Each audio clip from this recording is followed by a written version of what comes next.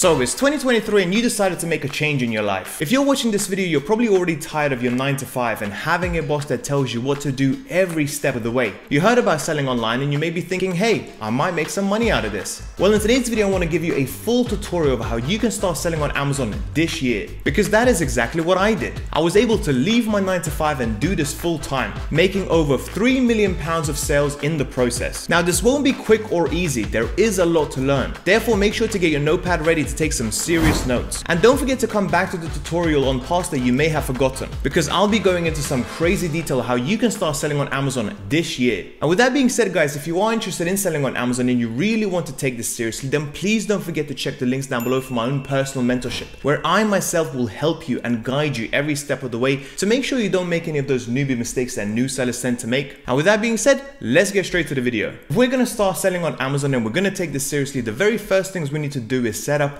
everything.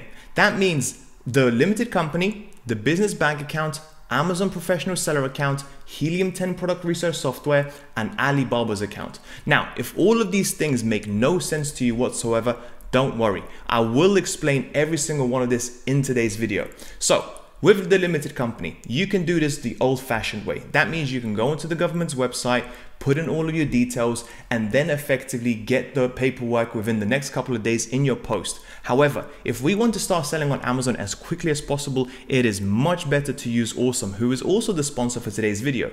The reason why I actually like using Awesome is because they are very fast, they are very efficient, and most importantly, if you ever get stuck at any part of the process, they are there to help you because they know better than anyone on what it's like to sell on Amazon, given they are an accountancy for all of the big e-commerce players out there in the market. So let's use Awesome for today's example. The first thing we need to do is click on the link in my bio, and this is where they will say £12 to register your company and get a business bank account. Sometimes to open up a business bank account can cost you quite a bit more. So this is a pretty good deal, and as you can see, they will handle your entire company registration process and set up a business bank account so you can start trading right away.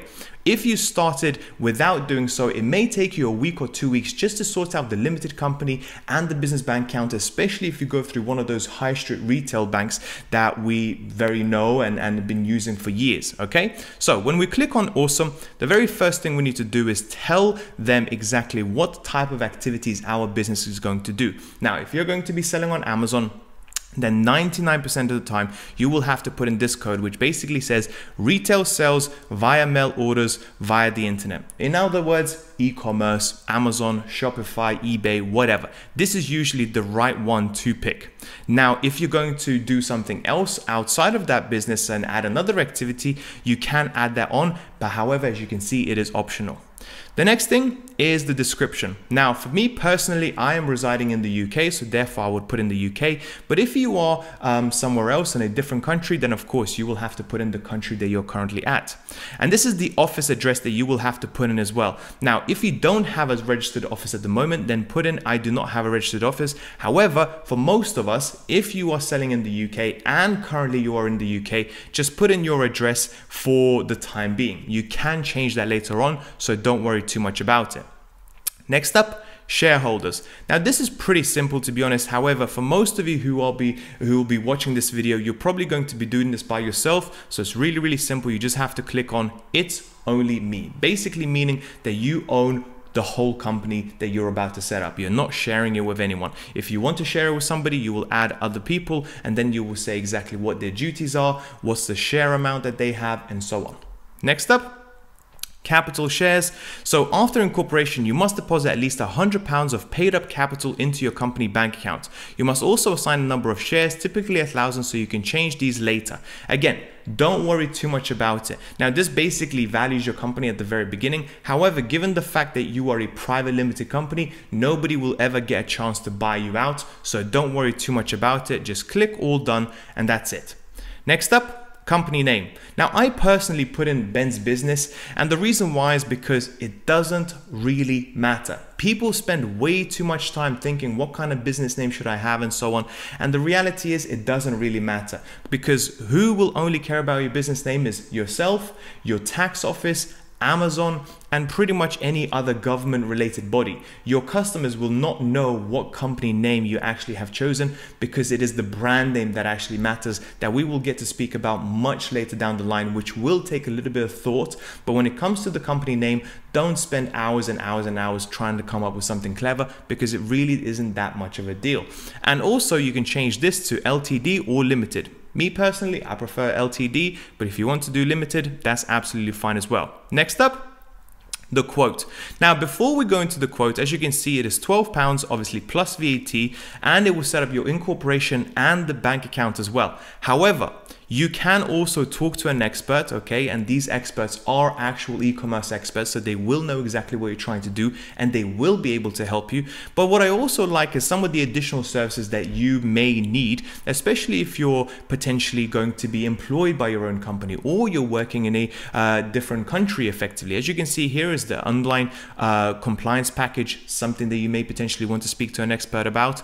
PAYE registration, as mentioned. If you're going to be an employee of your own company, you may want to set up yourself as an employee as well, so you get some tax benefits later down the line. VAT registration, if you want to pay VAT from the very beginning, and of course the registered address. Now, the reason why this is quite an interesting one is because some people don't want to give out their personal address in the online register. They don't want people to know where are they based exactly. And this is a great basically service that they provide, which basically will hide your address. They will provide you with an address and a post box where all of the documents will be sent to, and that, as you can see, is going to be for £39 billed annually, and that you can add on to the service as well. So as you can see, Awesome is great, not just when it comes to setting up the business and the business bank accounts, but also you can use very, very different sort of services that may come in handy right now or later down the line. So we have now limited company set up and the business bank account set up. The very next thing, and only once the first two things have been done, we move now on to the professional seller account with Amazon.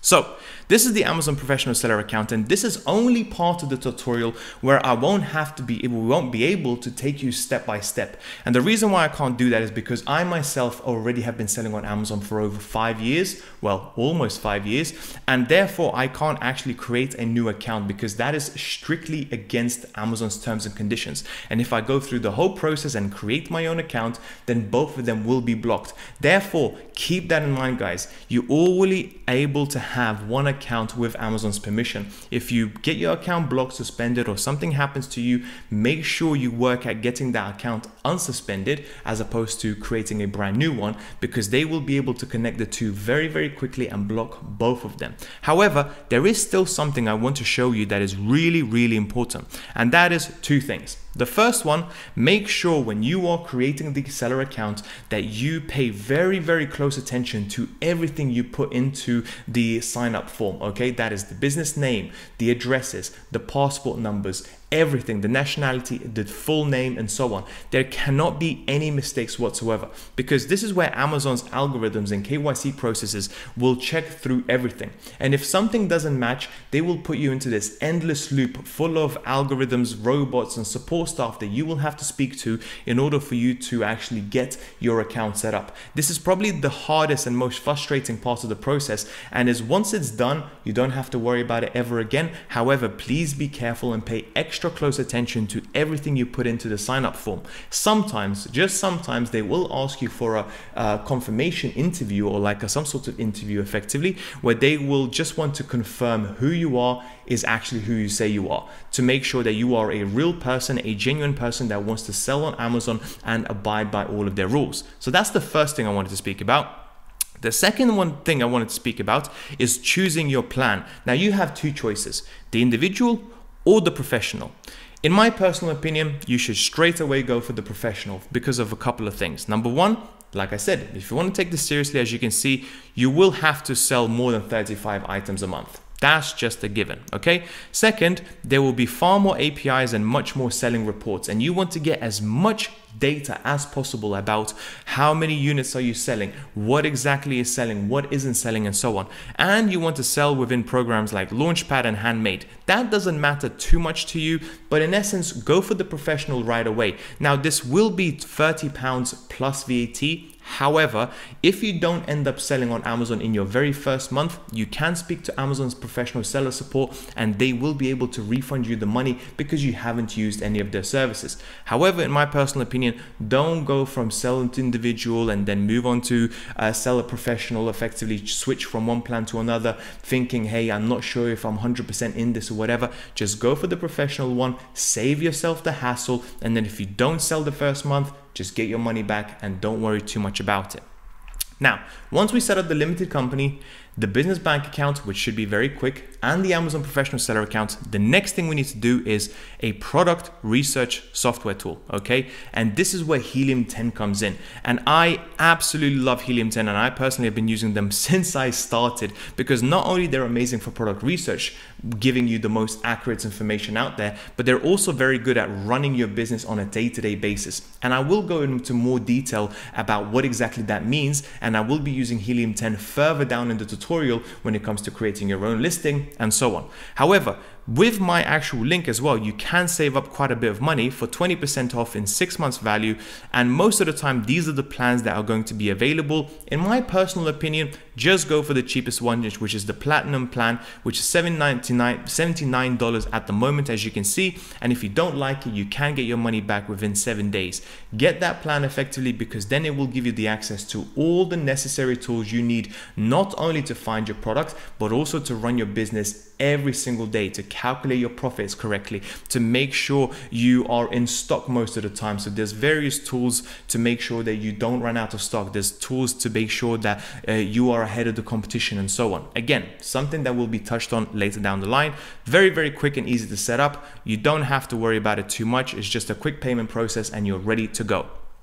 Next up, Alibaba, okay? Alibaba is effectively the Chinese version of Amazon. However, it is mostly used by wholesalers, trading companies, and manufacturers. This is where all of them will get together and advertise their products to people all across the world. And this is the main website that I use to find my suppliers. Again, once the first 4 things have been sorted, this is when you move on to Alibaba and create an account. Now, unlike Amazon, where you have to put in a lot of information, Alibaba is extremely simple and easy. You just go into join for free, and then it will take you to this website. Fill in all of this information here. So what country you're from. For me personally, it will be UK, your email address, your login password, the mobile phone number, which is very important, the company name, your full name, of course, your company address, whichever aligns with the company address effectively that you've put in. Slide to verify, and that's it. Agree to register. You do not have to wait for anything. You do not have to do anything else. Straight away, it will allow you basically to create an account and speak to suppliers that will be able to provide you with that very first product. Now, once again, later down the line, we will get into how exactly do you negotiate with your suppliers, what to say, what not to say, and how to get the best possible price. But until then, this is the very first part of this tutorial, which is basically everything to do with the setups. All right, so the next part of the tutorial is going to be by far the most important part of this business. And if there's one thing you can master out of this tutorial and get out of anything, is product research. Now, when it comes to product research, it comes into 2 phases. The first one is the idea generation. It's exactly just coming up with different ideas and ways of coming up with ideas potentially for you to look into further. The second part of the product research that we're going to be speaking about today is the actual research part, the analysis part. How do we distinguish that this product is going to do well, this one won't, and most importantly, how can we make sure that we're going to stand out from the rest of the competition, get onto the first page, and make those sales that are currently happening on Amazon? There is going to be a lot for you guys to learn, so make sure that you actually write this down on a notepad. Come back if you need to, because this, like I said earlier, is going to be by far the most important part of this business model. Because guess what? If your product sucks, no matter how good your listing is, no matter how good your advertising is, no matter how fancy your images are, if it's getting negative reviews, or if there's just not enough demand for that particular product, you are destined for failure. So make sure to pay close attention. So let's talk about the very first part, which is ideally the idea generation. How do we come up with different ideas? Now, I personally use 3 ways, okay? The first way is actually away from Amazon, it's actually away from the computer, and just looking around when I go to my nearest shops to what people are looking for, what are they shopping for, okay? What are they interested in, what are they talking about effectively? When it came to the pandemic, what people were looking at was more around the medicine side of things, the face masks, the strings, and all of these sort of things. That was what I was interested in. But I also was looking into basically every single day, if people are staying at home, I'm always using my common sense thinking, okay, what are people using? What are people doing? What could I potentially introduce into the marketplace that currently would sell extremely well given this time of the year, these sorts of conditions, and so on. So you have to turn on this hat where you are trying to find a potential gap in the market during a certain time of the year or a certain situation in the country where you can potentially profit and benefit from. I personally will give you an example. During the pandemic, instead of selling face masks that everybody was selling, I was selling these sort of strings that you basically attach over your ears. I was selling them for 30p. I was basically buying them for 30p each and selling them for £4.99.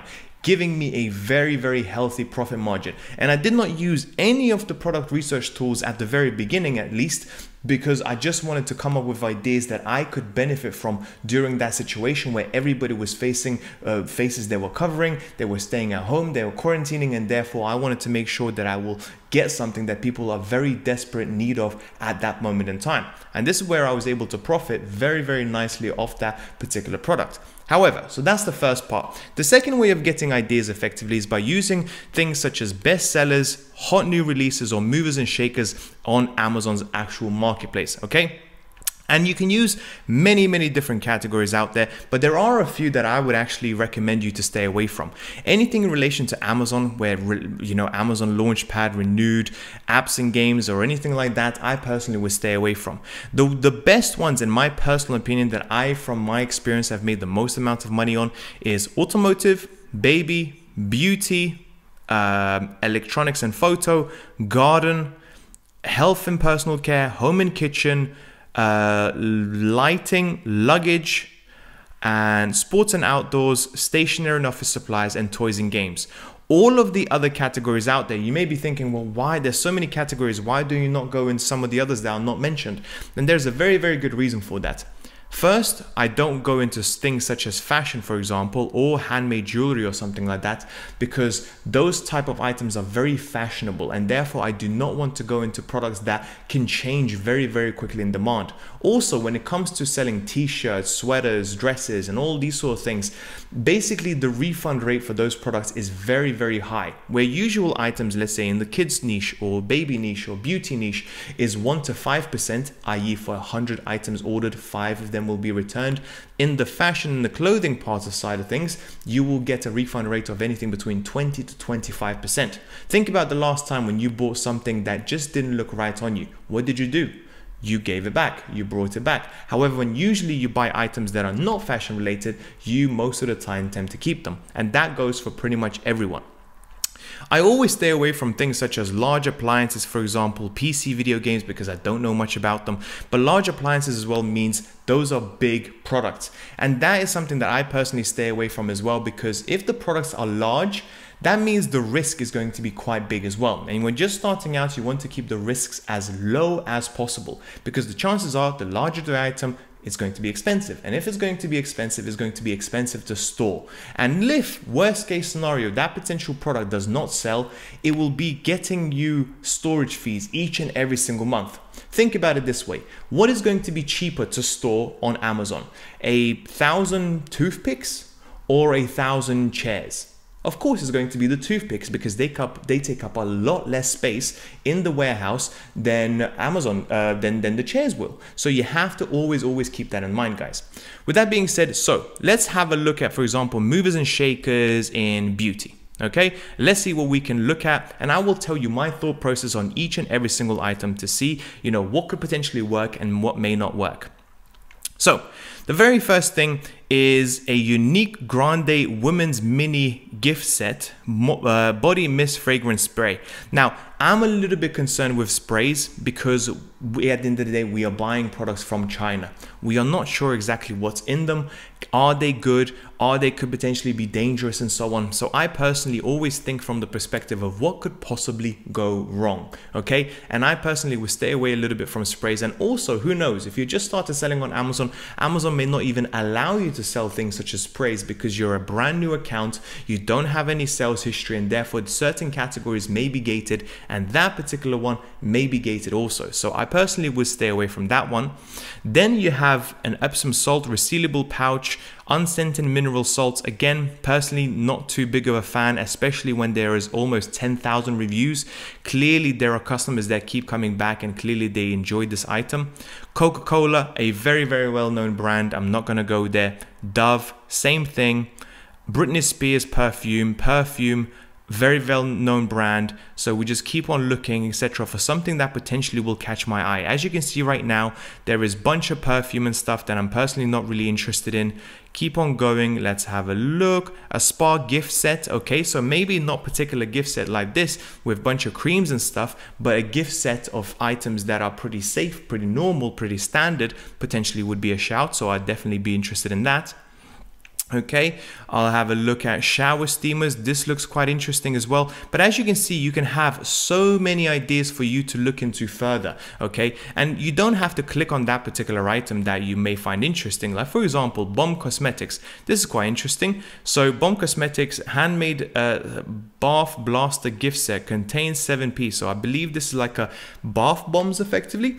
And then what I would do, I would go all the way up to the top and I would actually put in the search term bath bombs. Okay. And then it would actually come up not just with bath bombs, but also it will show me what else people are searching, especially if you use the Helium 10 software, what other products are searched when they are typing in bath bombs. As you can see, people type in bath bombs 108,000 times. Bath bombs for women gifts 48,000 times, bath bombs for kids, and so on. And as you can see, just from one idea, I can look at all of these keywords and all of these different products. You can have for women, you can have for kids, you can have for boys, men, a gift set with a toy inside and so on. And you can actually get an idea as well which one is the most popular search term and which one are not, which is where Helium 10 really comes in and is really helpful. So that is one way of actually getting product ideas, okay? We've spoken about looking around the house, looking around your surroundings whenever you go shopping. We've now spoken about movers and shakers. This is another way of getting ideas, or potentially even moving into like the bestsellers side of things as well. As you can see, if we go into all, we have bestsellers, new releases, and movers and shakers. And now I will find you, I'll basically provide you with the best one, the one that I use most of the time for myself when it comes to generating ideas for me to look into further, and that is Helium 10 Black Box. Okay, now this tool you will need effectively to you will have to buy it, the Helium 10, the software that I mentioned earlier, but this is brilliant, especially the Black Box tool, because what this allows me to do is actually put in various criteria, okay, in any marketplace that I want. So it's not just the UK, it works for America, Canada, France, Italy, pretty much every single marketplace that Amazon operates in. So I'm going to choose UK. Okay, and now I can put in any category and any sort of criteria, and it will actually give me the results that match that criteria. Okay, and this is really important, and let me just show you an example. So let's say we are interested in baby products. Okay, so we're just going to select baby products. When you're doing this, choose one criteria at a time, because 9 times out of 10 you will be amazed at how many results you will actually get. The next thing is review count. Now, a lot of gurus out there will say, hey, you cannot ever go into products that have a high review count number. I have a difference of opinion, because high review count basically means to me that this particular product has been selling for a long time. That doesn't necessarily mean that you can't bring in something new, innovate, and therefore get above them on the first page. So I personally either would leave this blank, but for this case scenario, I would leave that at 100 reviews. Okay, so that product basically is in the baby niche and it has 100 reviews or less as of right now. Okay, the review rating, personally, I will leave it blank. Okay, I want to get as many results as possible.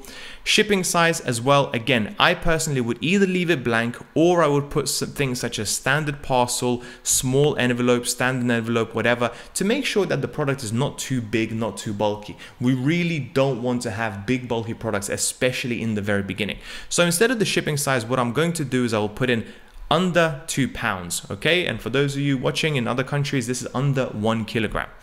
Okay, number of images, leave it blank. Variation count, leave it blank. Keywords, doesn't matter. Listing age, again, doesn't matter. I want to have as broad of a spectrum as possible with only the key categories selected, okay? Number of sellers doesn't matter at all. All of this doesn't matter, but what does matter is the price. And this one matters a lot, okay? And let me explain why.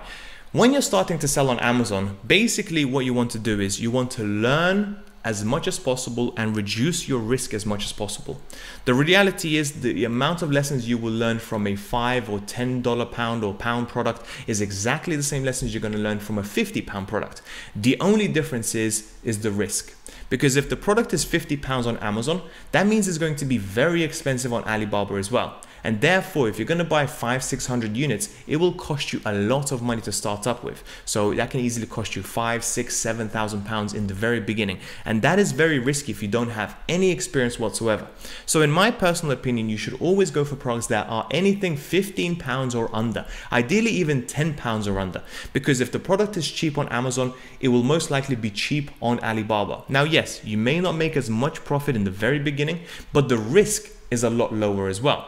And here's something you don't know, and some of you, basically people won't actually tell you this, is that the best return on investment is actually at the lower price points. Basically what that means is if you buy something and the total cost for a product, i.e. the product and the shipping, is £1, it's much easier to flip that to £2, i.e. get 100% return on investment, as opposed to buying something for £10 and getting £20 back. Okay, so it's much easier to double your money when the products are cheaper than when the products are much more expensive. However, as you gain more experience, as you gain more capital, and you get more confident around this business model, then go ahead. You can go up to more expensive products and therefore make more money, but less of a return on investment. So for this case scenario, I'm just going to leave it £15 and under. Once again, guys, don't use this as a textbook, okay? You can play around with this a little bit to find out exactly what will work for you, what kind of criteria works for you, and so on, okay? I'm just using this as an example. Monthly revenue, this is also a very important one because I want actual products that making money, that are actually making sales. So a monthly revenue of a minimum of £1,000, I think is almost a non-negotiable, okay? You cannot leave this blank because then it will come out with a lot of products that are not selling at all. And we are not very interested in products that have no demand whatsoever. So I will leave that at monthly revenue. Monthly sales, if we put monthly revenue, this can be blank.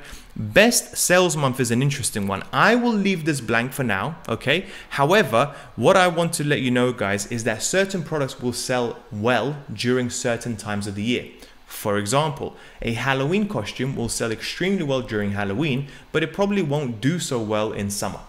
A Christmas jumper will sell extremely well during Christmas, but it won't sell well during August or something like that, okay? So you want to either leave this blank, or if you believe that that product that you're looking for and you're going to start selling it, let's say 2-3 months from now, you may put in that particular month because that is when the sales are at its highest, okay? So something here which is kind of like a negotiable, you can put in the certain months or you may potentially not want to. I will leave that blank for now, and then I will click on search. Now, what this will do is this will all of a sudden show me all of the products effectively on the Amazon's marketplace that fits that criteria, okay? And this is a great way for me personally to get various ideas that I could then look into further.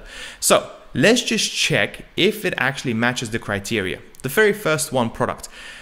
First of all, it's in the baby product niche, which is the bamboo dry wipes. Okay, great. Next, it's under £15, which is exactly what it matched. Monthly revenue of £5,000. I mean, that is amazing, right? Reviews, 92 reviews, which basically means that this product has not been selling that long, or basically the seller hasn't gained that many reviews because there's not that much to review. But again, reviews are quite important. And then the best sales period is in February of 2022. And the age of the listing has been 29 months, okay? And some of these are actually quite interesting because, for example, take this this product, washable leather sole slipper socks. They only have 55 reviews, but they have been selling for 119 months. That is quite interesting, isn't it? Why this product has been selling for years effectively and only gained 55 reviews. This personally is something that I would look into further.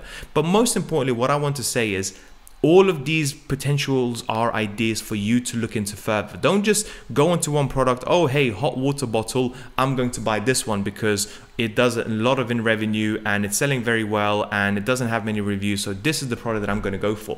This is just the initial part of the process, which is the idea generation, okay? And all of these are potential ideas. Some of them are good, some of them not so good potentially, but it will give you a very, very good idea of where you can start. For example, hand warmer scented with French lavender.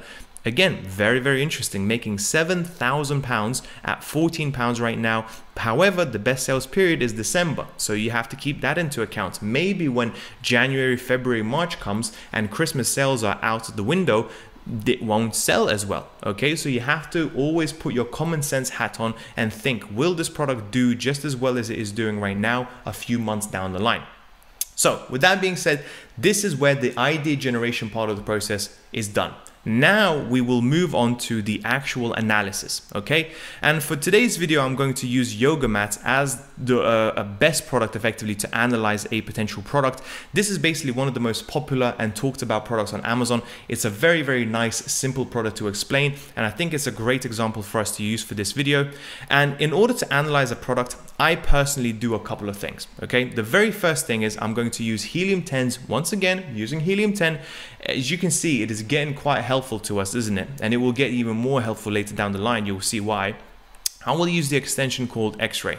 And this is where Amazon's product research really comes in, because it provides us with a lot of really important information that we need to use in order to make a decision on what to buy, what not to buy, and so on. This is basically all of the information you need right now to make a potential decision, okay? This is basically will tell us exactly how much each listing is selling, how many units are they selling, how much is the total revenue effectively, what is the sales price, and so on. And let's go through each part effectively, and I will explain what matters to me, what I'm paying attention to, and what I'm not paying attention to. So first things first, the total revenue. This basically means that all of these products on this listing or on this page effectively, it has made over £859,000. That to me is a big, big plus, because that means there is a lot of demand for these products right now, and anything over 100,000 in my personal opinion is actually a good sign. The next is average reviews, average revenue, sorry, and that is 19,000. I personally care about average revenue because this basically shows me how spread out sellers are on the page. Is it a case where 1 to 2 products are basically selling half of all the revenue, or is it spread out quite evenly? And right now, having looked at all of these products, as you can see, quite a lot of them are over 10,000, which is a very good sign once again. Next up, the average price. Now that is a problem. Given the fact that the average price is £34 and I want to start off nice and slow, not taking too many risks, the fact that these products are quite expensive could be a potential issue. So I will have to keep that in mind. And then the last but not least, average reviews. Now, a lot of people will get scared by this number. I mean, 2,000 reviews. Jesus Christ, you will never get onto the first page, right? There's no chance of you ever getting on the first page. But then what I'll do very, very quickly before jumping onto other things, I just want to show you why this makes no sense whatsoever. Because if the average reviews is what matters for you to get on the first page, then how comes this listing with 0 reviews is on the first page? How come this one with 91 reviews is on the first page? This one with 10, this one with 3, this one with 1, with 61, with 400, with 91, with 9, and so on. So as you can see, reviews is not the main indicator whether or not you're going to get onto the first page or not. What matters is, do you provide a solution? Do you provide a product that our customers are interested in buying? whether that's because of your price, it's cheaper than everybody else, maybe it's better quality, maybe it's just different to everybody else. And that, guys, is the key to this game, is bringing out a product that customers are going to be willing to buy, okay? If they are willing to buy, even if you have one review and all of a sudden the sales start flooding in because of one reason or another, your product is very good, it will end up on the first page very, very quickly. I've seen that time and time again, where a lot of my students will actually get onto the first page where the average reviews is way in the thousands, and all of a sudden them with a couple of reviews, they're on the first page making a lot of sales. So keep that in mind, guys, and don't get put off by it too much.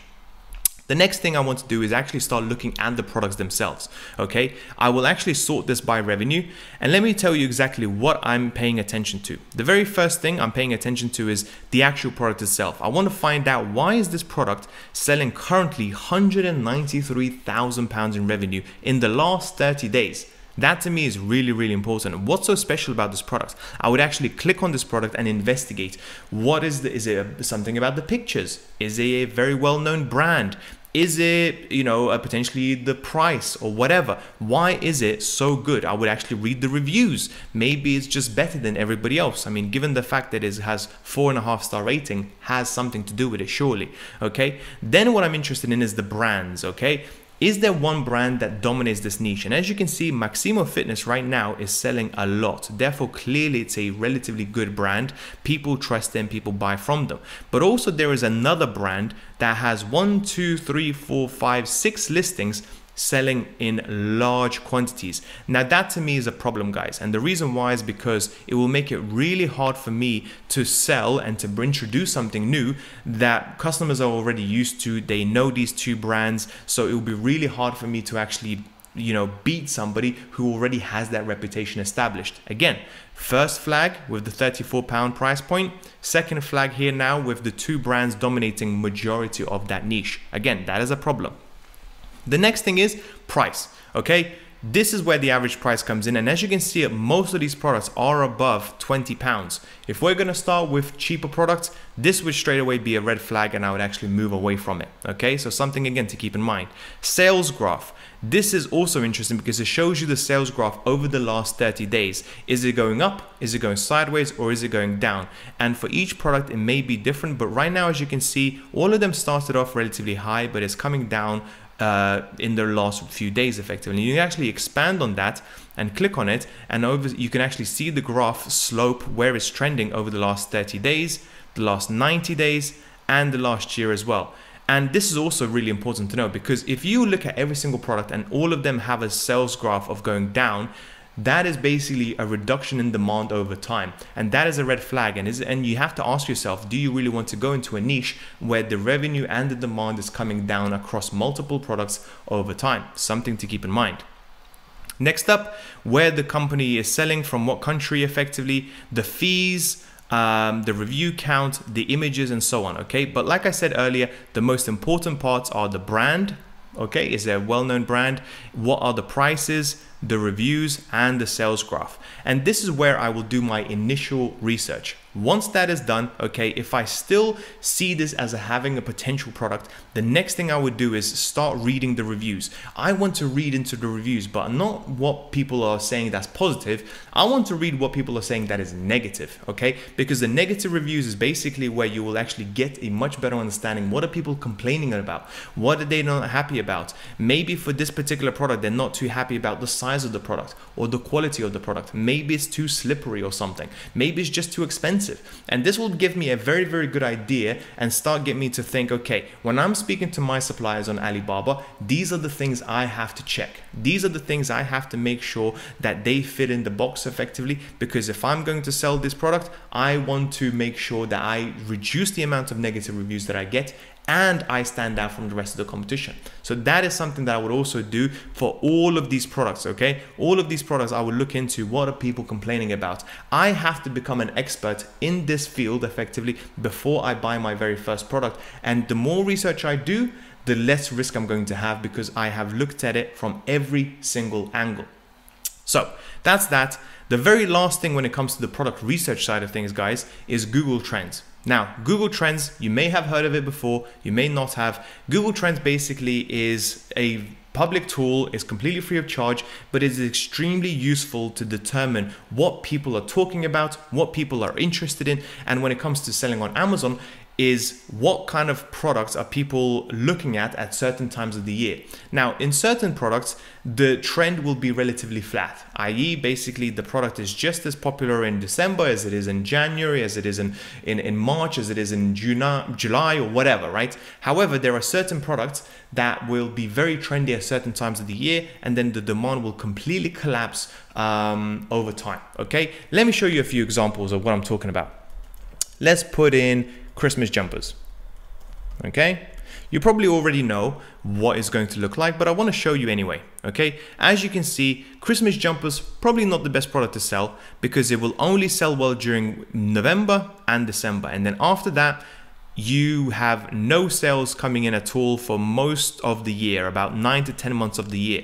So imagine the scenario where you buy a whole bunch of jumpers and those jumpers, for one reason or another, get delayed and they come in January. You basically will not make any sales at all for the next 9 to 10 months. Is this a risk you're willing to take? In my personal opinion, not so much. And this kind of tool will help you determine whether or not there is a certain trend in that particular product. Some of them will be very obvious, like a Christmas jumper, but some of them not so much. For example, sunglasses. Okay, the first time I didn't actually thought about it, but sunglasses is also a trendy product with the demand peaking every single summer. And it makes sense because the amount of daylight we have every single summer is much higher than the amount of daylight we have in winter, which is why more sunglasses are being bought at certain times of the year. And this is an interesting one because I personally wouldn't step away from this. I will just keep that in mind if I'm going to sell sunglasses, I want to ideally start introducing them around March, April time before the peak of the demand comes in. Okay, again, something really, really important. Another one, Halloween outfit. Again, same thing like a Christmas jumper, something that you really want to pay attention to, okay? And then let's say a non-trading product like, I don't know, a keyboard or something, or let's do yoga mat, okay? You already seen it, not trendy at all. Okay, as you can see, it was trendy very well during COVID when it started off, but then it peaked down and back down, leveled out effectively to normal. There's not going down or anything like that.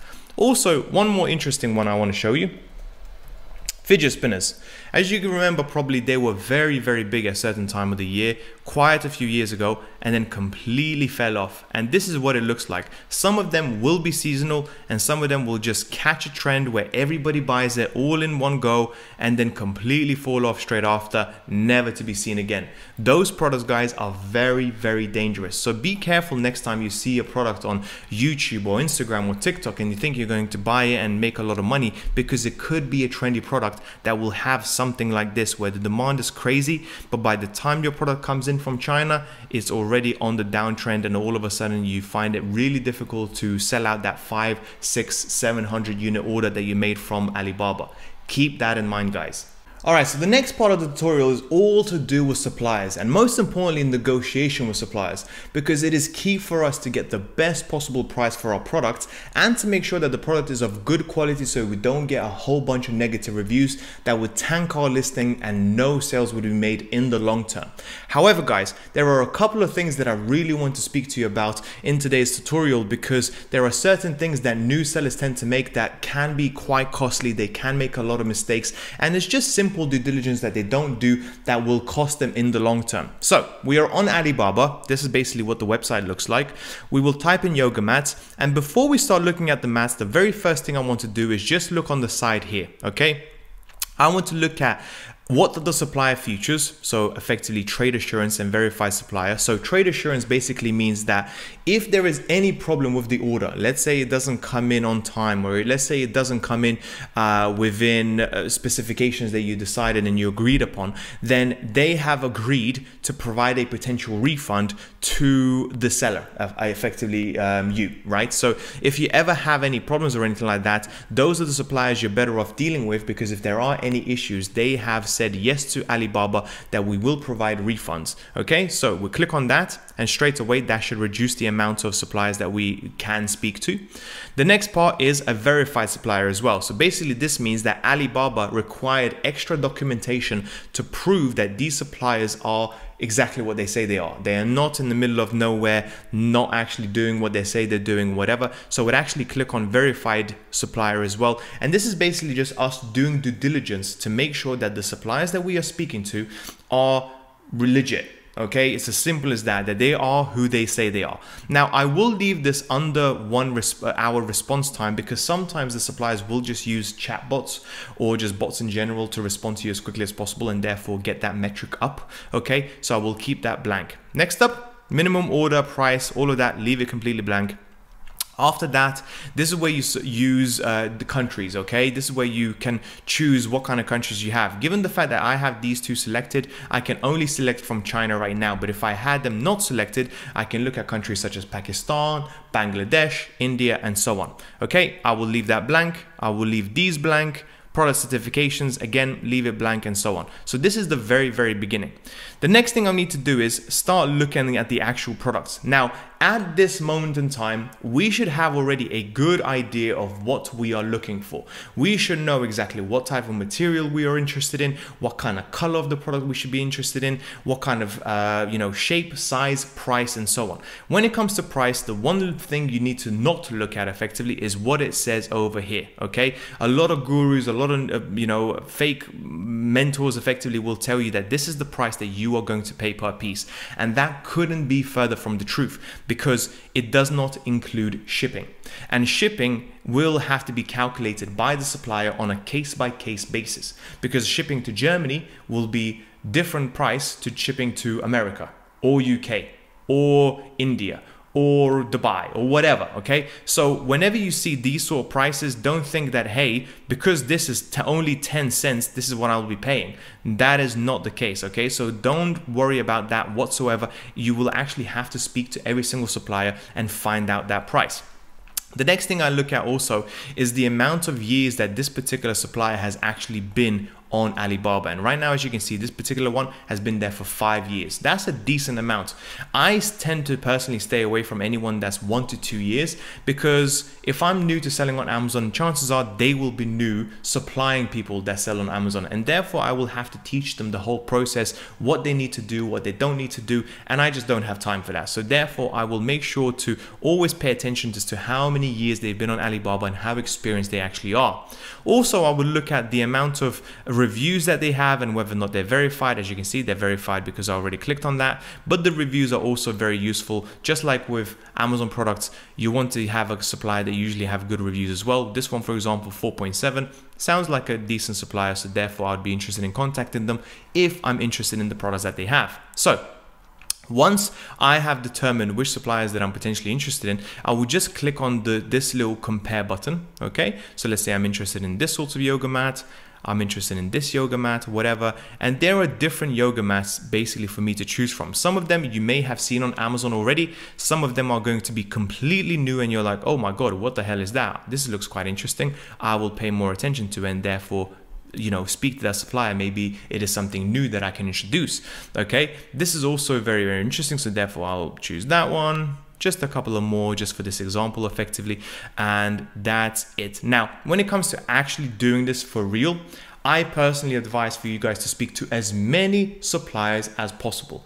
Minimum 40 suppliers. Okay, now it may sound a lot, but the reality, guys, is very, very simple. Out of the 40 suppliers that you speak to, 20 of them will not respond to you for one reason or another. Maybe they're on holiday, maybe they're busy, maybe they're not taking you seriously, whatever.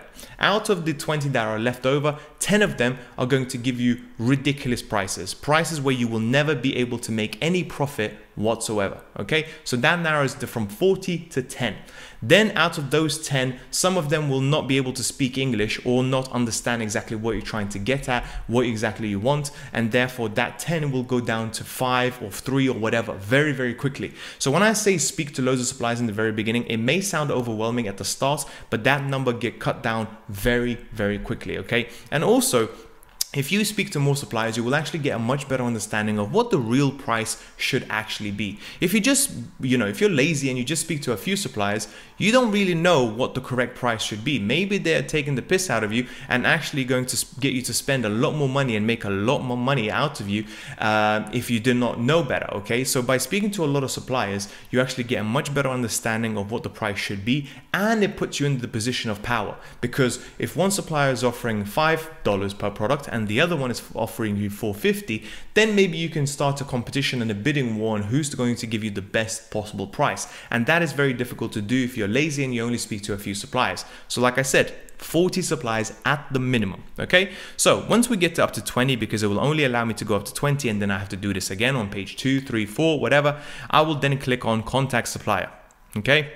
And this one will take me onto the page where I can basically send out a message to all of them all at one time, okay? So click on that, hopefully it works. So eventually when I get up to this page, this is where all of the suppliers will be listed. Now you don't have to type in anything on the product attributes or anything like that at all. Leave them blank. What I want you to do, nothing on the quantity either. What I want you to do is go at the very end, and this is where you will type in your detailed requirements. This is the message that every single one of these suppliers is going to get and will have to respond to as quickly as possible. At least that is in their best interest. And this is usually the message that I will put in, okay? And let me explain why. Hi, my name is Ben, and I would be interested in buying 1,000 units of your yoga mats. Could you please answer the following? Now, why am I choosing 1,000 units? Even though I'm interested in only 500. Well, this gets them more interested because it's a higher number. Effectively, they may potentially think I'll be making quite a bit of profit out of this particular person, and it gets them much more likely to respond to you and to actually give you a good price, because the price for 1,000 units will be different for 500, will be different to 200, and so on. The more you order, usually the cheaper the price per product is. So by going the extra to 1,000, you will get an idea of what the real price should actually be, and then you can start pushing it down to 400, 500, 600 and saying, hey, this is just going to be a sample order at this price, and then the next order is going to be at 1,000 or 1,500. But you always want to start big and then cut down, as opposed to the other way around. But most importantly, what I want to show you guys is what I'm not saying, okay? I am not trying to big myself up that I'm this big company in the UK, multi-million pound or whatever. I don't want these guys to know. I want to get just enough. I want to reserve as much information as possible, because if I'm going to speak to 40, 50, 60, 80 suppliers, I do not want all of them to know how great I am, what I'm doing, my address, and all of these sort of things. Remember, you are speaking to a lot of people here, so you really want to keep a lot of information to yourself. And only once you have narrowed down to the best, the very few that are best, then you can give them a little bit more information about yourself, your address, and so on. Okay, so keep that in mind. The next thing I would like for you to keep in mind is also remember that Chinese, English is not their first language, okay? So that means you have to keep things very simple. Don't try and sound too professional.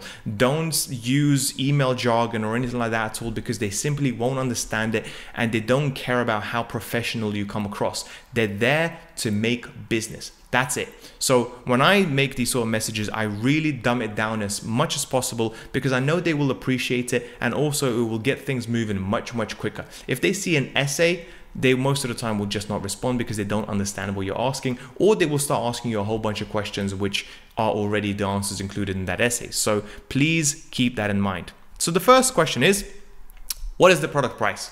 Really simple. For 1,000 units, what is the actual product price? Don't tell me it's the 10 cents that I saw, because I know it's not true. Second, what is the lead time? Basically, that means is if I buy the product today, how long will it take for the product to actually be sent out? Some products will be able to be sent out straight away because they're ready, they're there, they're available, they can be packaged up and sent off. Sometimes they will have to be manufactured. So sometimes it can happen basically where you make the order, it will take a month for the product to be manufactured, and then it will take another 2 to 3 months for the product to actually come in. Okay, so keep that in mind. Usually you want to buy products that are readily available so you can start selling as quickly as possible. And just like I said in the very beginning of the tutorial, the quicker we want to sell as quickly as possible. We do not want to be waiting around for months and months and months. Then what is the shipping cost to the UK? just to give you an approximate so you can calculate the total cost of the order. And then could you provide more information about the product? So things such as material, size, quality, and you kind of want to see how engaging they are in this conversation. Do they actually want to sell the product, or did they just give you one-worded answers and that's pretty much it? Okay, and this is pretty much it with the first message. You do not want to give any more information from your side at all. If anything, you can ask a few more questions, effectively what type of shipping terms are you using or anything like that, but that's it. Okay, now when it comes to shipping, okay, and this is something that's also important to cover, is lighter products, simple products, effectively products that are very, very light, will be able to be used via air. These will be shipped via air, and it can take anything from 1 to 2 weeks for those products to come in. And that is very, very advantageous for you because you want to start selling as quickly as possible. The problem is that shipping via air is very expensive. And there is the other part of shipping, which is via train or sea. Now, this is much slower. It can take anything between 4 weeks to 12 weeks for that product to come in, but it is a lot cheaper, okay? Like vastly cheaper than shipments via air. So when it comes to shipping products, my rule of thumb is very simple. If the total cargo is under 100 kilos, i.e. the total weight of all of the products is under 100 kilos, I will prioritize air via sea as opposed to sea, because I want to get the products as quickly as possible and I want to start selling. If it's over 100 kilos, I will have to resort to sea shipping. So therefore, this is where inventory management really comes into play, because you have to think, how long can I stay in stock with my product if it's going to take 2 to 3 months for that product to come in? Once again, that is something that you have to keep in mind, and certain products will be coming in via air, certain products will be coming in via sea. It all depends on the weight and the size of the product. Alright, so the next part of the tutorial is all about creating your very first listing. By this point, you should have everything set up. You have found your product that you want to sell on Amazon, you have negotiated the prices, and you have actually bought the product. Like I said earlier, it can take anything from 2 weeks for the product to arrive, depending on where you are, all the way up to 3-4 months potentially, okay? In the meantime, what do? Well, the very first thing you need to do is actually create a listing. Now, you may be thinking, well, why would I create a listing right now? I don't actually have the product.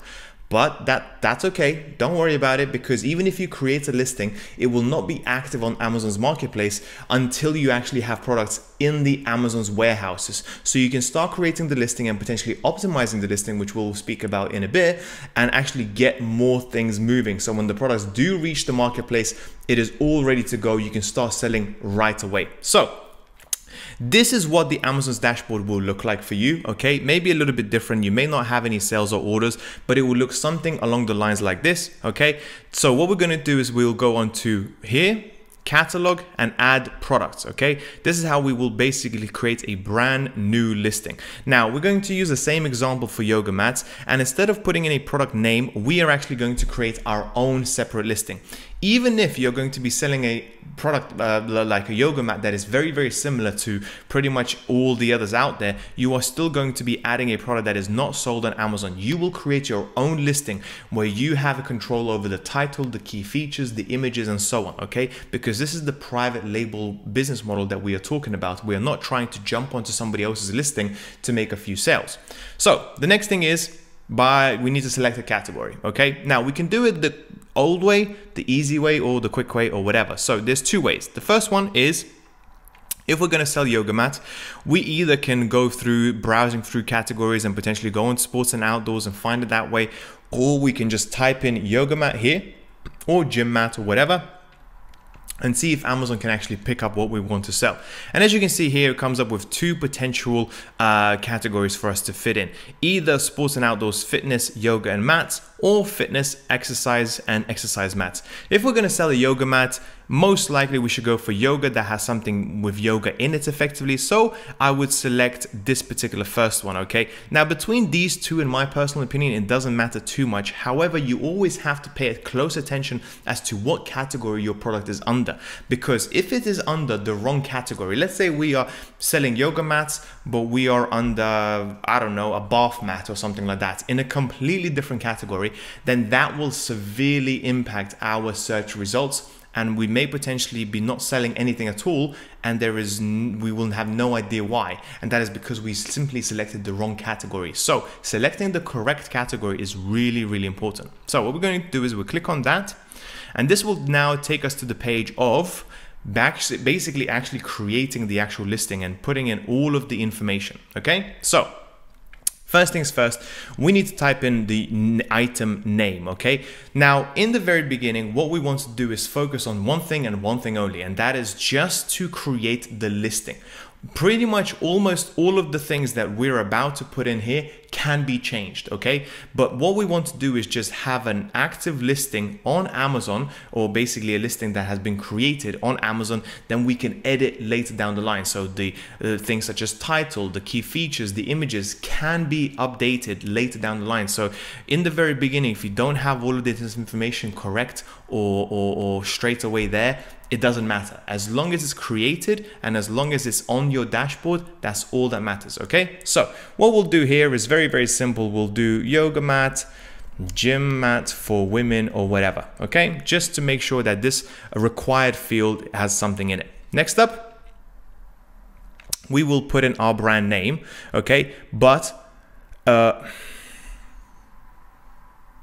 next up, what we'll do is we'll actually select that this product does not have a brand name right now. Now, for those of you in the very beginning, what you may want to do is basically select this because you don't actually have your own trademark just yet, okay?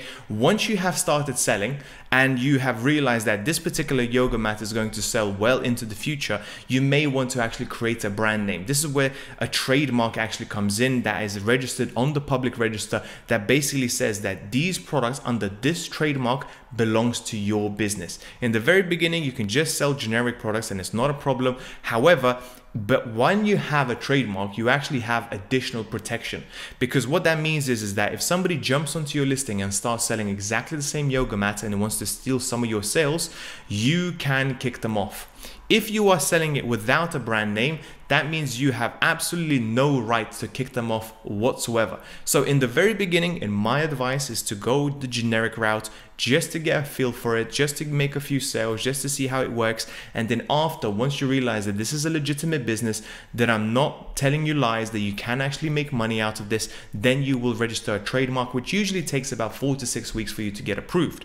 Once that's done, we move on to the product ID, okay? Now, this is very, very important, and so many people make the mistake here because product ID basically means you need to give Amazon a unique product identifier, basically to tell them that these products belong to you.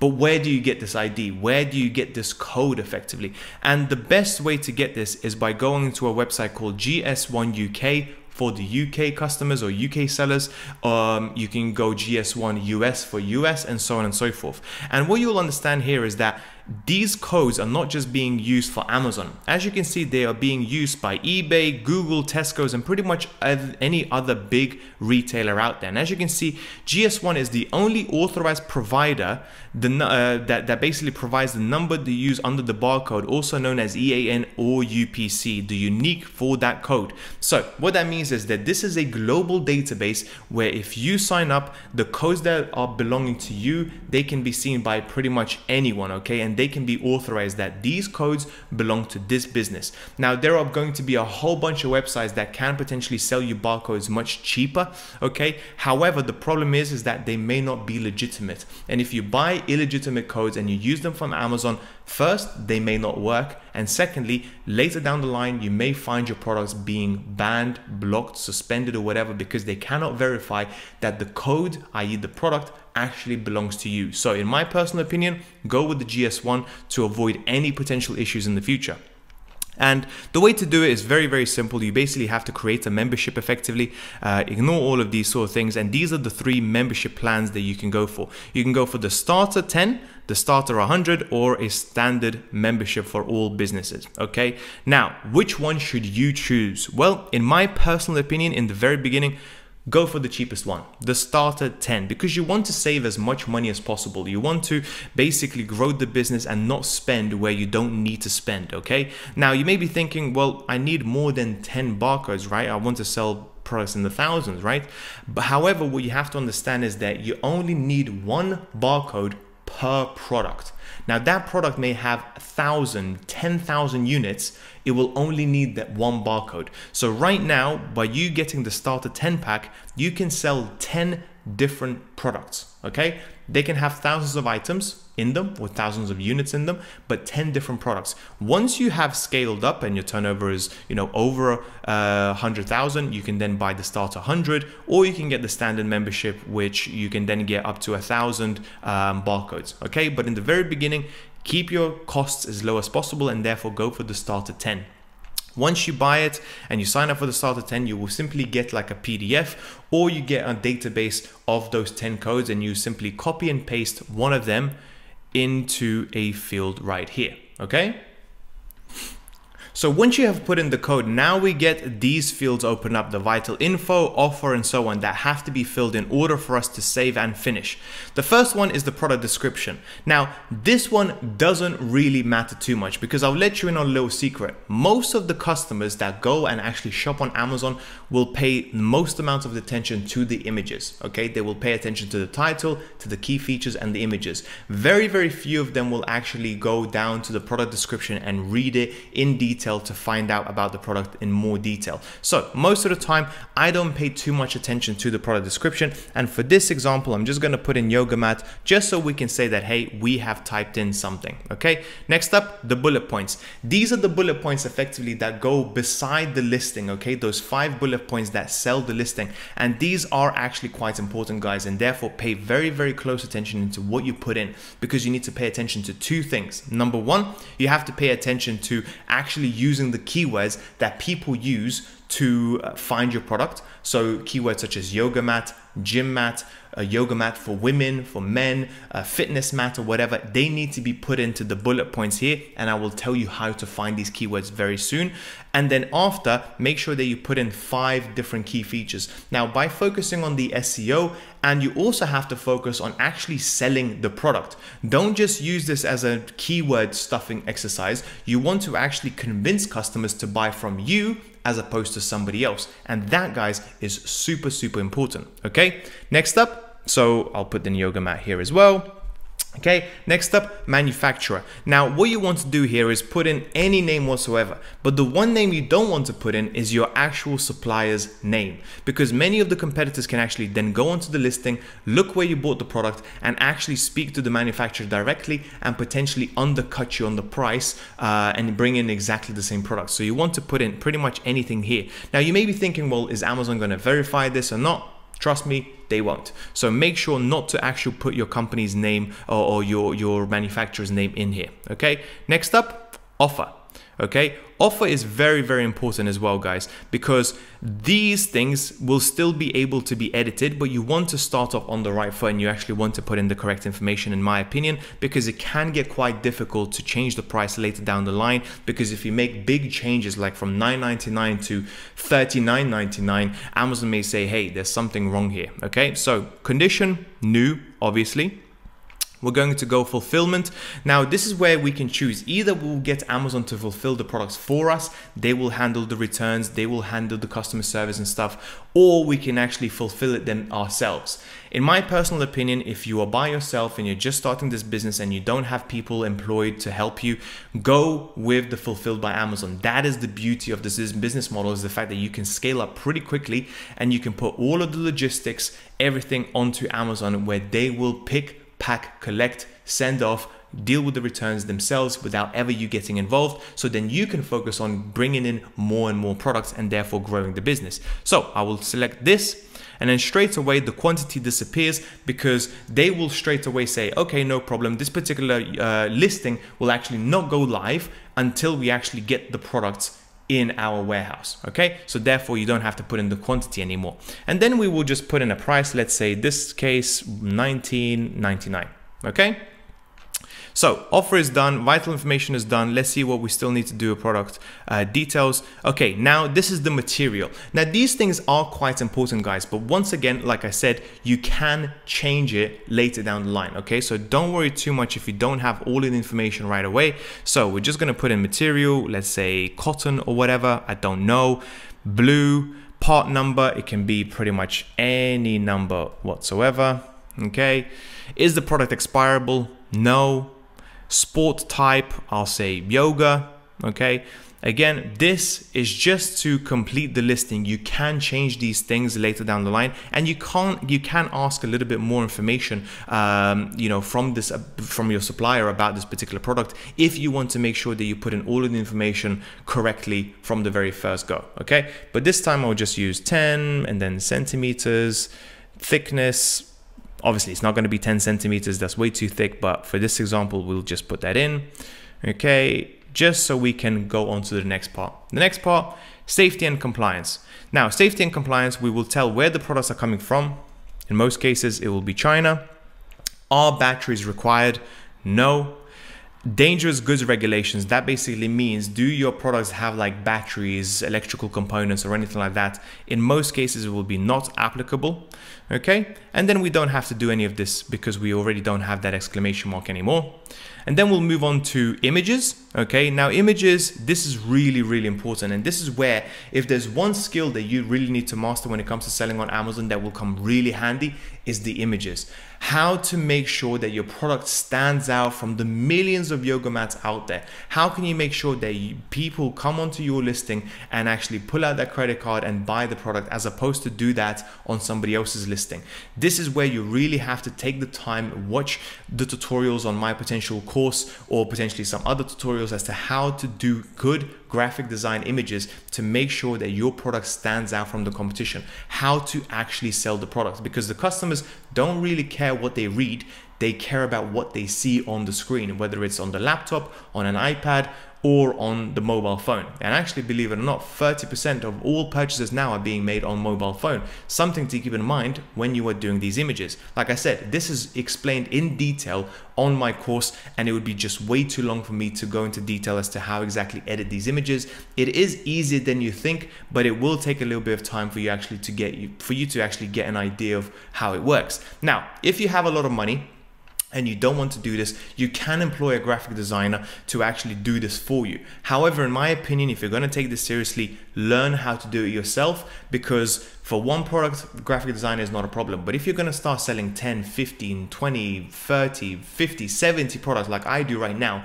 if I had to pay a graphic designer each and every single time, that would add up to a lot of costs and therefore reduce my profits quite dramatically. Okay, so learn how to do the images correctly to make sure that you sell the product as best as you possibly can. Okay, and last but not least, shipping.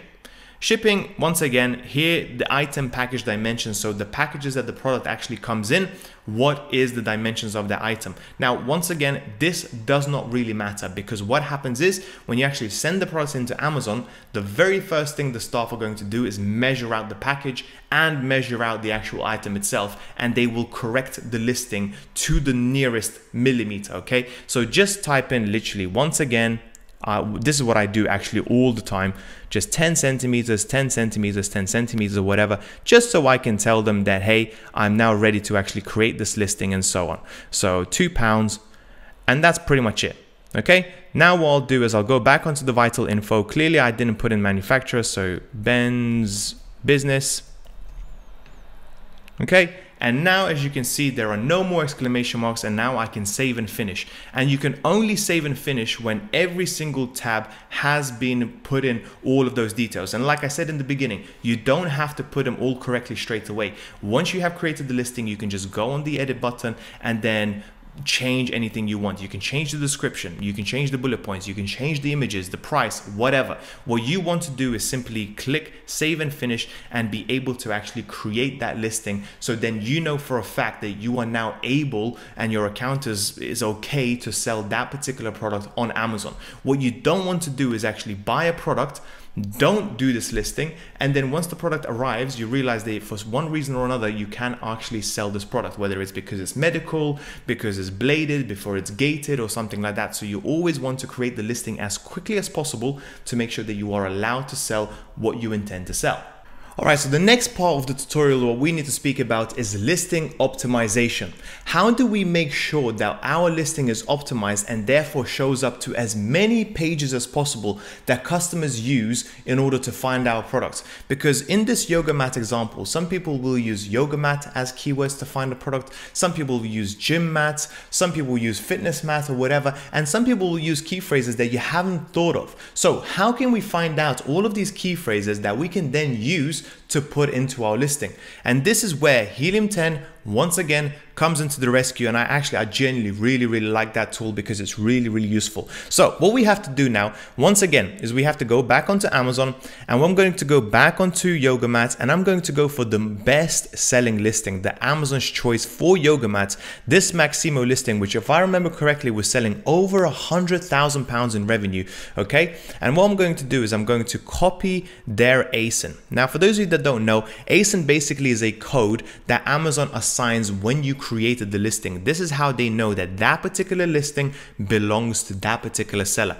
And this is what we're going to do. We're going to copy that, and then we're going to go into something called Cerebro. Now this is a tool that I absolutely love. Okay, this is where we basically put in our ASIN. Okay, actually, as you can see, I already copied it here. You get the keywords, and what it does basically, it will show me for this particular listing, it ranks for 2,440 different keywords, and these are the keywords that people use to find that listing. Okay, but what's important here is not the actual keywords. What's also really important for me is to find out what is the search volume for these keywords, because for example, thick gym mat only has 95 searches a month. Personally, I'm not the biggest fan of that particular keyword, therefore I don't really pay much attention to it. However, something like an exercise mat is definitely a keyword that I want to actually index for, because if I can get onto the first page for exercise mat, I will definitely be making sales. And as you can see here, if we scroll all the way to the right hand side, you will see that organically that particular product that is selling so well is on the first page and the very first one organically on a lot of these keywords. And I mean, no wonder why it's doing so well, because it is selling so well because it is appearing on the first page on so many of these keywords. I mean, gym mat, yoga mat, workout mat, and so on.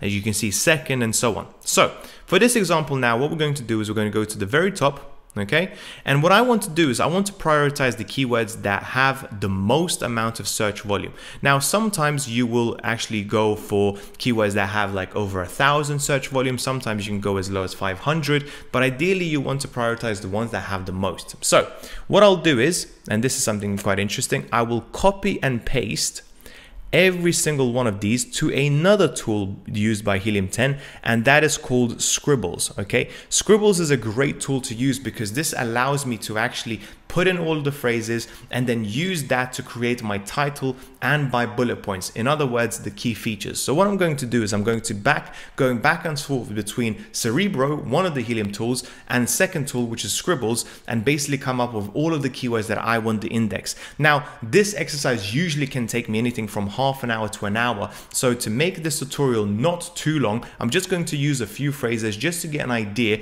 of what exactly am I going to be looking at and doing and focusing on. So copy and paste, thick yoga mat. Okay, let's have a look if we can find something else. Okay, exercise mat. Okay, so we're going to put that in as well.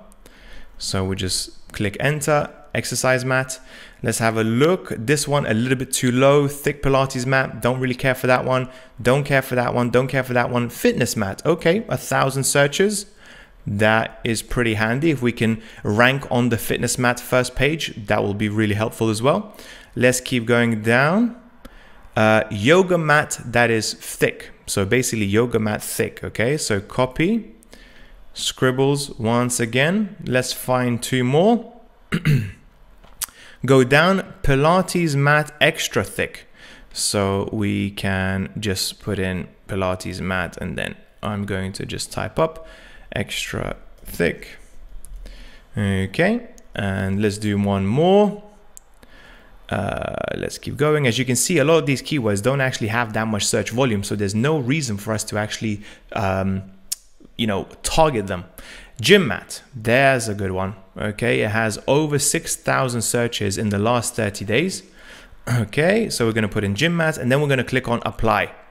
And what this does now, it actually separates the two. It separates the phrases and the words. And right now, when I'm creating the title, I have these words to keep in mind, and I have the phrases to keep in mind as well for the title, as well as the bullet points. And this is where the tool really comes in handy, because what I can do now is, let's say I want to put in fitness mat.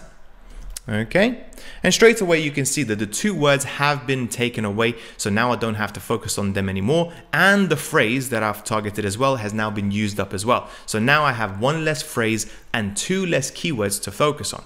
So fitness mat, okay, we can put in what else? We can put in thick yoga mat.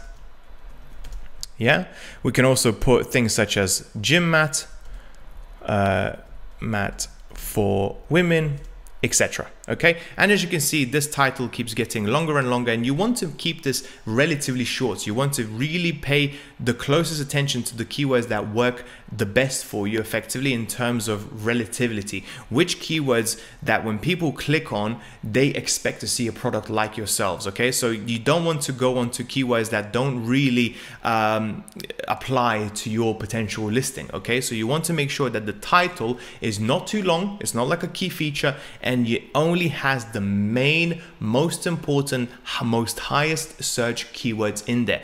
This should not be 300-400 characters. Okay, I don't even think Amazon will allow you to have such a long title, but you want to keep it nice, short and sweet and straight to the point. And sometimes if I can, I will put in things such as, not necessarily for SEO purposes, but let's say my one is pink. Okay, so I will put in the color pink as well, because that gives a customer to, you know, an idea of what the color is effectively. And if somebody types in pink yoga mat, it's very likely that they will buy from you straight away, because all of the other yoga mats may be of different color or whatever. Okay, so that's the title sorted.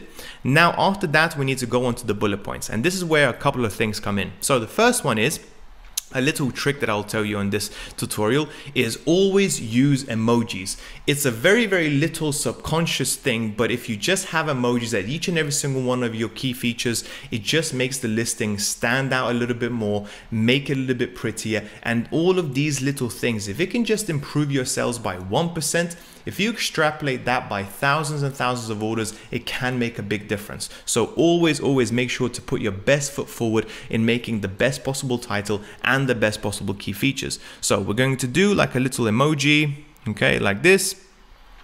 And then we're going to put in highest quality exercise mat.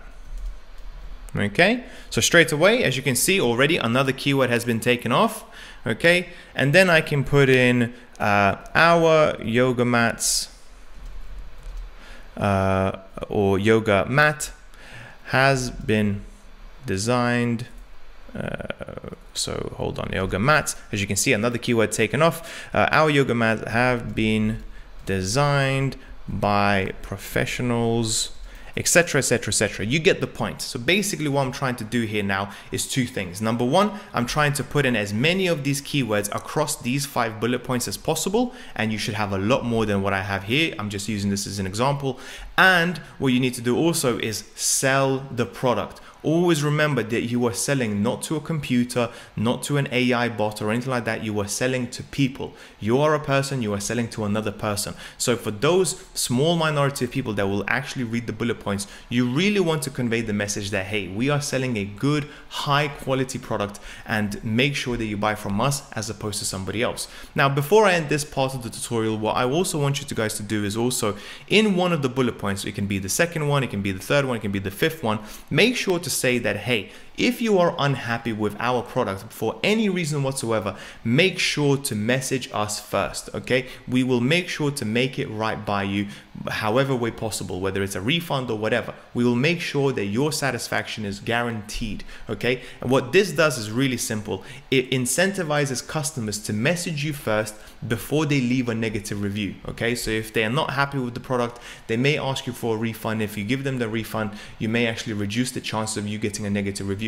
And those negative reviews, if there's too many of them on your listing, it can really impact your conversion rates and therefore your overall sales. Something, in my personal opinion, that you guys should keep in mind. Now, this next part of the tutorial is all about shipping the actual product from your house to the Amazon's warehouse. You can do it two ways. You can either get the Chinese supplier to ship it to you and your house first, which is what I recommend for all of the new sellers out there. So you can see exactly how the product comes in, how it's packaged, is it damaged or not, and then you ship it from your house to the Amazon's warehouse. And the way to do that is by creating a shipping plan, okay? So in this part of the tutorial, what I want to do is actually teach you exactly how you can create a shipping plan so the product gets sent off on time, and most importantly, it doesn't get lost on the way there, which can happen. But if you take this seriously, if you do the right steps, the chance of that happening is very, very little. So once you go on to manage inventory, and this is what your page is going to look like with loads of products effectively,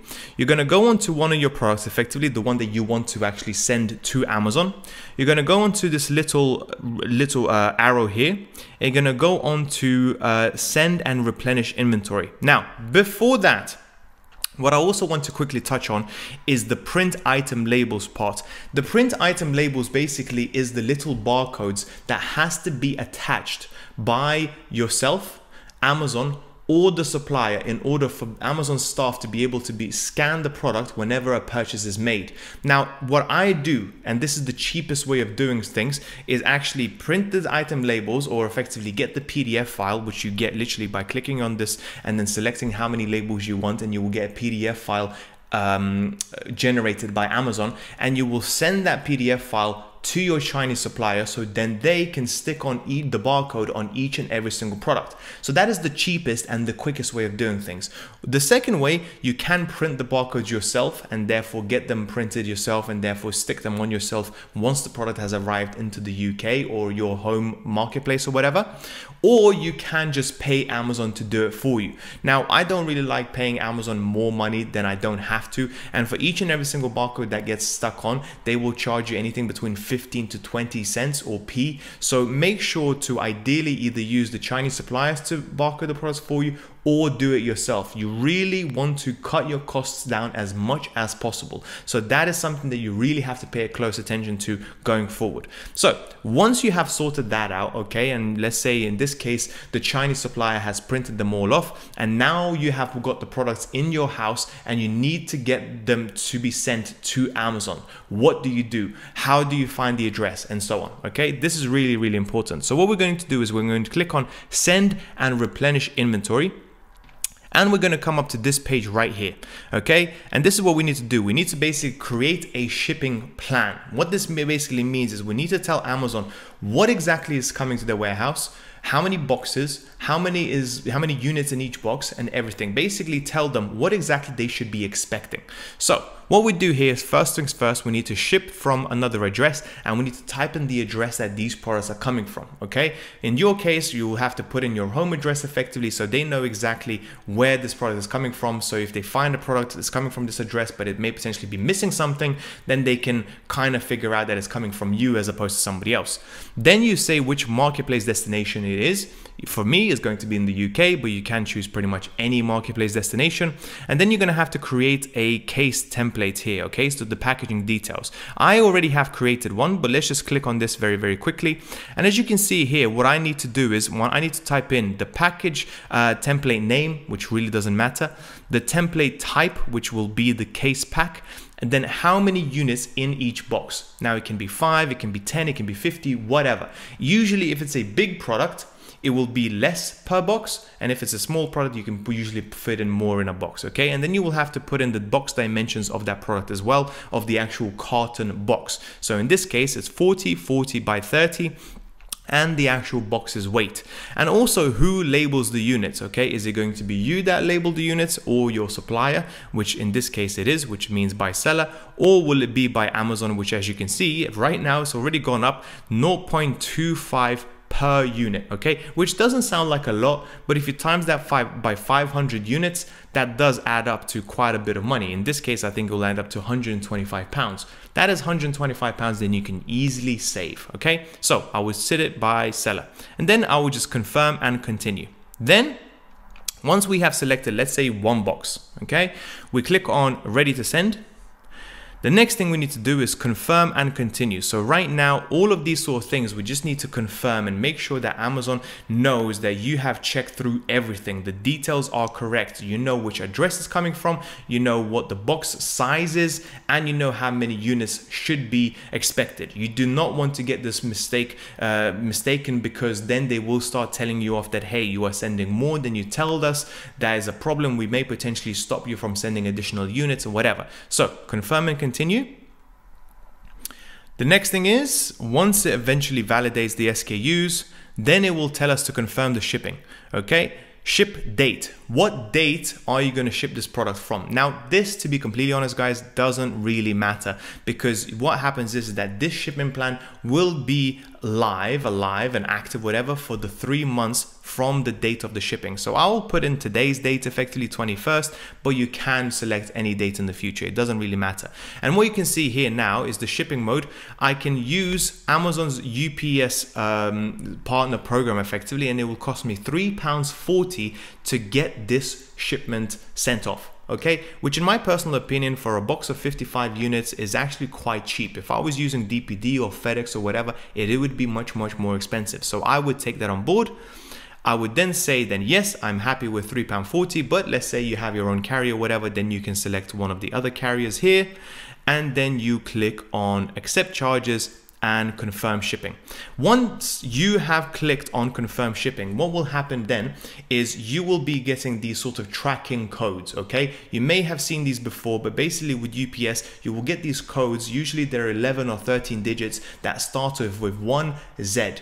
That is the code, that is the tracking code for your parcel, and it will be used for you to actually schedule a collection. You can either put your box basically into the back of your van or into the back of your car and send it to the nearest collection point for UPS, or you can actually schedule UPS to come in and collect it from your house, which is what I usually do. And it's not from my house, it's actually from my warehouse. And let me show you very quickly how to do it. So you go into Google, you type in schedule a collection with UPS, and then you will put in the code that Amazon has given you now that you have paid for that that shipment effectively. Okay, so we'll just copy and paste that code and then go down, and then you will actually be able to type in all of the details here. As you can see, the company name, the address it's coming from, the city, the postcode, the telephone. Okay, as you can see, these are the fields that are required by UPS for their collection.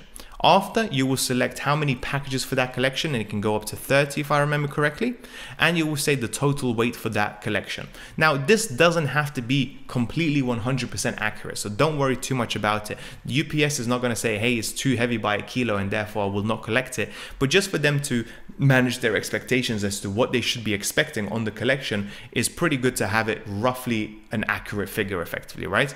And then after that, you will tell them what collection date. Given that I didn't put in the details, this is not available right now, but then you will be told, okay, when do you want us to come and collect that particular product, okay, or that particular box? Usually, if you schedule this collection before 11 AM, they can collect it on the same day. If you don't, the earliest date you will be able to collect it is the very next day, okay? And usually the collections go from Monday to Friday. And once that's done, what you'll do then is you'll simply print off the label that Amazon has given you once you have paid for the charges, and you will stick on that label. Usually it's an A4 piece of paper on each and every single box. So in my case, it would just be one label. For some of you guys, you will have to print off an A4 piece of paper, and they may be 4, 5, 6 labels, however many boxes. It will be one label per box. So just to confirm, just to basically let you know what you need to make sure that is now done, is once the product has come into the UK, you need to make sure 3 things. The first one is that they are barcoded, okay? Either though they have been barcoded by the supplier, or you have done the barcodes yourself, unless you want to pay Amazon to do it for you. The second is that each and every single box has a label on it generated from Amazon by making that shipping plan, and therefore now UPS can come in and scan that box effectively, and therefore the tracking information will be updated. Okay, each and every single box has to have a label. And then the third and just as important is you need to schedule a collection. If you don't schedule a collection and you don't do anything about it, those boxes will just sit in your bathroom forever. So you have to make sure you either schedule a collection, or go to a collection point and drop off those boxes for UPS to come and collect them. Once that is done and UPS has come and collect them, most of the time they will deliver it to Amazon anything between 3 to 5 working days. Now, during peak periods such as Christmas, New Year, Easter, or whatever, or if the postal is on strike, it may take a little bit longer, but 9 times out of 10 usually will take anything between 3 to 5 working days.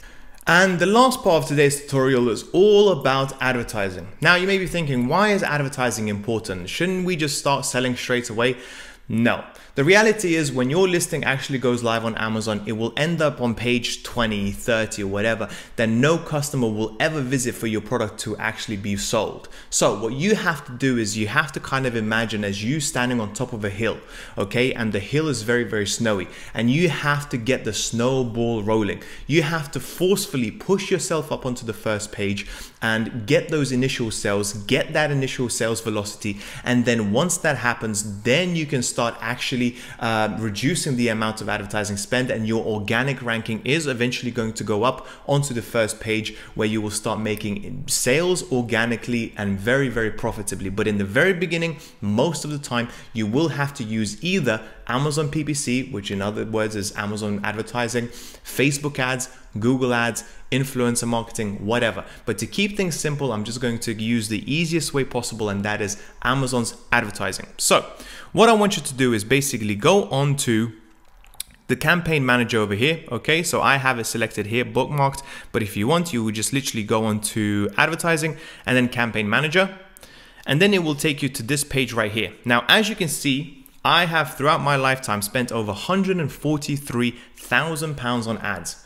Now that may sound like a lot, okay? And believe it or not, it is a lot. However, what it does, it helps me rank each and every single one of my products. And because it increases the amount of sales that I get, even if I don't make that much profit off those sales, it will push my organic ranking up higher as well. And that, guys, is really, really important. Of course, it is important for you to keep those products selling profitably for as long as possible. But sometimes, even if the ads are not as profitable as you would want them to be, you still want to have those advertisements keep going, because then the organic ranking will be pushed up and therefore you will make more organic sales too. So what you do is you create campaign, click over here. For you, obviously, it's going to be 000 in the very, very beginning. And then you have to select a campaign type. Now, you, in the very beginning, you may not even have these two options available because these are for sponsored brands. So for example, a sponsored brand would have like at the very top, where it's at the very, very beginning, you will see that brand and the few of its products. This is a very, very effective way to get your brand name out there. However, it is very, very expensive. And then sponsored display as well. This is where you actually put in a video, which really makes you stand out from the rest of the competition. But once again, it is very, very expensive and only useful if you really want to build up a brand on Amazon. For most of us, it's going to be sponsored products, okay? Next up, we're going to go on to new campaign. And now this is where we have to type in the ad group name. And what I would suggest here to do is very, very simple. Just put in your actual product name to keep it nice and simple, okay? Because you don't want to leave it blank, because then you will forget which campaign is for which product and so on. So you always just want to put in the name. Next up, choose the actual product. Okay, so we're just going to use one of my products right now. Next up, targeting. This is where you have to tell Amazon, are we going to use automatic targeting or manual targeting? In my personal opinion, I always recommend to all of my students, it doesn't matter what level of experience you have, to always go with manual targeting.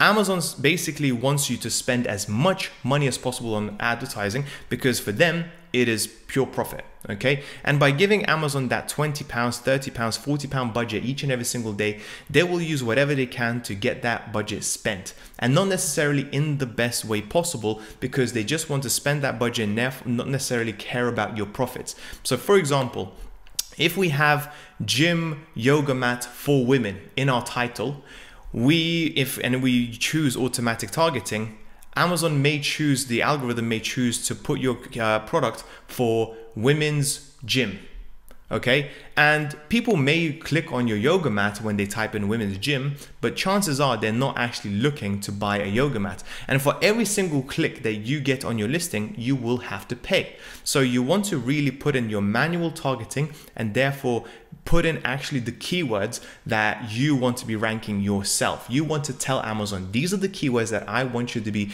placing my product under and nothing else. Okay, so that's the first thing. The second thing, when you choose manual targeting, the next thing you need to do is either keyword targeting or product targeting. So keyword targeting is based on what people actually type in. The product targeting is based on which product. So when somebody clicks on a product, your product will come in underneath it. Okay, in my personal opinion, I just like to use keyword targeting because the product that you may be targeting may go up and down in rank, and therefore it's not very reliable, because if that product goes out of stock or if it falls off the rank, then you will automatically fall with it, which is why I always recommend using keyword targeting. Next up, instead of using suggested bid, because Amazon will always suggest you to go for the suggested bid, you go for the default bid, okay? And I always will put 50p for each and every single bid, okay? And then what I can do is these will be all of the keywords that Amazon will suggest for you to go, and I will just add all of them under 50p in the very beginning. Now, the difference between broad, phrase, and exact, in my personal opinion, in the very beginning, you should see Amazon's advertising as like a funnel, okay? You want to give all of the keywords as chance as possible to prove themselves that they are profitable to you. And then as you get more and more data, as you get more and more information, that funnel will get smaller and smaller and smaller. Now, exact keyword basically means if you put in yoga mat for women, then the customer has to type in yoga mat for women in order for your product to come in. You want to be there. Phrase will be yoga mat for example, or yoga mat, and then you can be there as well with phrase. And broad is the broadest out of the three, which basically means yoga for women, for example, and your yoga mat will show up as well. So you want to go for the exact, phrase, and broad, because neither you nor me at the moment know which keyword is going to work the best for you, which is why you want to give every single keyword a chance. And then based on the ACoS, which is the advertising cost of sales, you will determine which keywords work the best for you and which ones you should take off completely and not target anymore. And once that's done, you go all the way down. You will put in potentially some negative keyword targeting. So for example, this, as you can see, is optional. I personally leave it blank because I don't know which keywords will work and which ones not. But for example, if you believe that gym mat, for example, is not going to work for your particular product, you can then put that in. So therefore, Amazon knows for a fact we cannot put your product on the gym mat phrase. Okay. And then campaign bidding strategy, leave that as down only. Okay, basically meaning that you don't give them the right to increase your bids by a maximum of 100% in order to push you, in order to convert a sale. Okay, you want to only do down only. And as you can see, there are little things amongst creating the new campaign that Amazon wants you to spend as much money as possible. Okay, with an automatic campaign or with a dynamic bids that are up and down, or just in order for you just to literally increase the bidding, so therefore they can make more money themselves. Don't let them do that. You want to keep your costs down as much as possible. Then the campaign name, once again, we will put in yoga mat.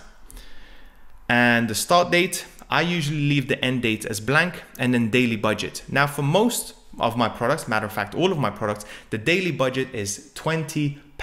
Okay, that doesn't mean I will spend £20. Sometimes it may go up just to £5, £10 or whatever, but once it reaches the £20 mark, that's it. My advertising campaign straight away will go out of budget, and I do not want to spend any more money out on budgeting.